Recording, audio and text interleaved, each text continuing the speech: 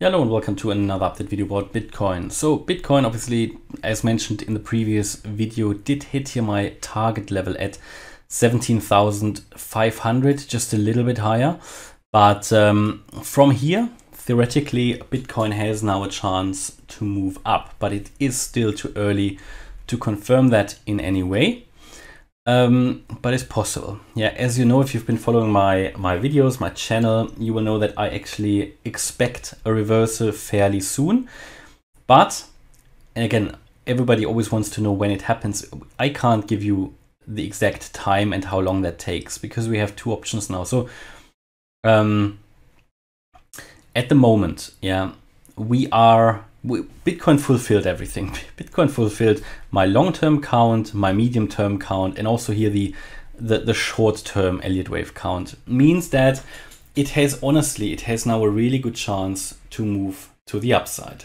Yeah, it can do it, but without having confirmation, without really turning around and seeing a trend reversal emerging, I can't confirm it's now done.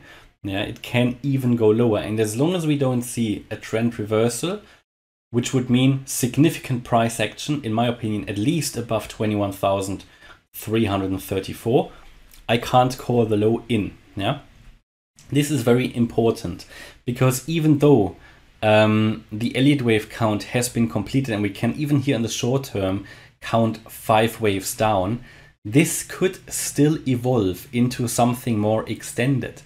I don't know if this is of course it's a 5-wave move, but is this only the first wave of more downward pressure? Yeah, and this is how we would then take it. You know, we are now driving on site. All my scenarios have been fulfilled. Yeah, perfect. So I've been talking about these levels, you know, below 28.6K all the way down to 20 since November, December. Now we dropped a little bit below 20, but that is not a problem. It's all still covered in that current Elliott Wave scenario. Mentioned before, and also in the last few days especially, that the next key Fibonacci retracement level is around $16,900. That is the 78.6% Fib level. This will be significant support, or it should at least be significant support for Bitcoin. Now, it could be that this was already the absolute low of this correction and we are now going up. But we cannot yet see a 5-wave move. This is what we need to see. We need to see a 5-wave Elliott Wave count impulsive move to the upside to confirm that we will go up. Yeah, and even better, a 3-wave correction down, making a higher low, and that would then be a good entry point. No financial advice, but typically that is what the best you can get. So at the moment, we are driving on site. I don't know if this is already the reversal. As long as we are still below 21,334, my primary expectation is further down because we don't have a reversal signal yet. Irrespective of if we see here, whatever, W pattern or something, this doesn't really mean a lot because, you know, we've seen W patterns everywhere here. Yeah, so all of these patterns, you know, we need to wait for confirmation. Now, one way to play this, if you want to follow the chart closely, one way to play this is, of course, you know, when you have a swing low like here, yeah, maybe the next swing low. When you see now a bullish divergence, or no, a bullish engulfing candle, for example, and you maybe even break resistance. This would be here at very important resistance at 20,000. 20,050 roughly. So it's a bit of a zone anyway. So the key level here would be, I think, 20,080. That swing low of the wave B. If this is broken, I mean, that is a possible entry point. But then what I would do, I would certainly set a stop loss. And then in every swing low that goes higher, I would move the stop loss up. That is the best way of taking this, in my opinion, of doing this in such an early turnaround point. Now, I am dollar cost averaging at the moment. I've got my buy orders set on Discord. I think the lowest one around 17,500 or 17,800 triggered here yesterday. So I have no reason to FOMO when it goes up from here because I've sort of secured my position in Bitcoin already, and therefore I don't need to have any FOMO. But I know if I do it that way, that prices could still drop. So there's two ways of playing this: either setting a stop loss or not setting a stop loss, putting your Bitcoin onto a hardware wallet, But then you need to understand the price could still drop to 17,000, maybe even $10,000. This is all part of the game in crypto, and in my opinion, we are due a rally. Posted that on Twitter a couple of days ago, and in my opinion, that will be the biggest rally since the all-time high. What I don't know is if it will be an impulsive rally, which can even go to a new cycle top, or if it will just be a larger corrective rally up, maybe to 40, maybe to 50K before we come down once more quite strongly. And therefore, in the current environment, I think stop loss important if you're doing trading. And we need to drive by sight. That is what we have to do, drive on sight. And at the moment, this looks very, very much three-wave like at the moment, but it's really too early to say, because this could become either, after this five-wave move down, this might have been the first wave only. This might be the second wave, which means there will be a third wave down. This would be the bearish count. And in my opinion, this will be confirmed below 17,500 and 17,600 pretty much. Yeah, so it would look like something like that. A wave 1, a wave 2, a wave 3, a wave 4, a wave 5. And that would be the wave count that could seriously bring us close to the 10K level. Yeah, but only if we go below that wave 5 low here that you can see here. And then there's still a chance to find support here at the $16,900 level. But when that gets broken, yes, I think this is going to play out. Now, the other way around would be that we can count this here now as a 1, 2.